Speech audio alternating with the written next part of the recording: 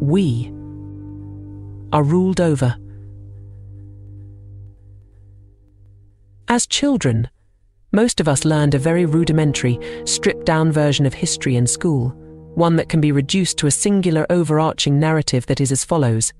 In generations past, most people were subjugated by some form of a ruling class. Tribal leaders, kings, noblemen. From outright serfdom and slavery down to monarchical rule, people were largely organized into those with power at the top, extracting wealth and resources from those at the bottom, struggling to scrape out a meager existence. This historical narrative culminated in the American Revolution, when large swathes of people began throwing off those shackles of rule in favor of seizing control over their own destiny. And the lesson taught to us is that this subjugation was locked in the past, whereas now we are free, or freer, free to have agency in the pursuit of our goals. That most people, at least those living in more civilized nations, were no longer being ruled over. And that, I'm sorry to tell you, has become one great big lie. We are ruled over, today, right now, and the proof of this fact is as simple as a single calculation. In America, there are roughly 132 million workers earning, on average, $59,384 per year. But among those 132 million, there are close to 3 million people who work for our federal government. Those people earn, on average, $101,610 per year. Since those 3 million federal employees are also counted amongst the 132 million American workers, you have to separate them in order to compare them. Once you do, the average American, non-federal employee earns $58,438 per year. Look at these two salaries side by side. Would you guess that one of them works for the other? That one of them, in effect, pays their salaries? And if you had to guess, whom do you think works for whom? Would you guess that these people, on average, enjoy a lifestyle far greater than that of their employers?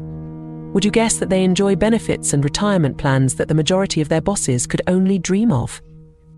Now, you could argue that comparing the average of 3 million people against that of 129 million isn't fair. I mean, the larger group contains every minimum wage employee in the country, which would drag down the average. But it's also important to remember that same group also contains every single executive, CEO and billionaire, every megastar musician, athlete and Hollywood celebrity, meaning their exorbitant earnings would pull the national average higher. You also don't have anyone who doesn't earn any income, so there are no homeless or destitute people who make $0 and thus pull that average down.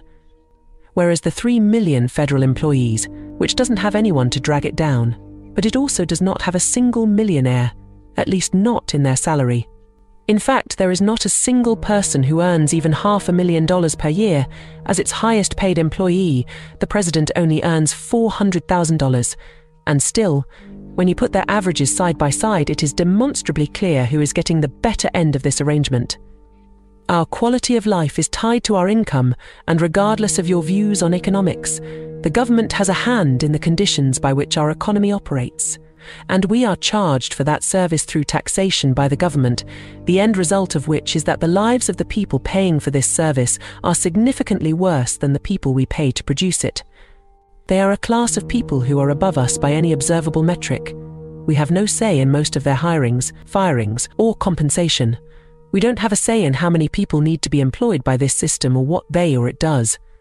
It can be increased at any time and for any reason, at our expense of course, and the only say we will have is who can approve its ever-increasing expenditures. It can be decreased, which it never will, because why would anyone willingly choose less for themselves? And we are forced to pay for all of it by national law and under threat of imprisonment. We are ruled over.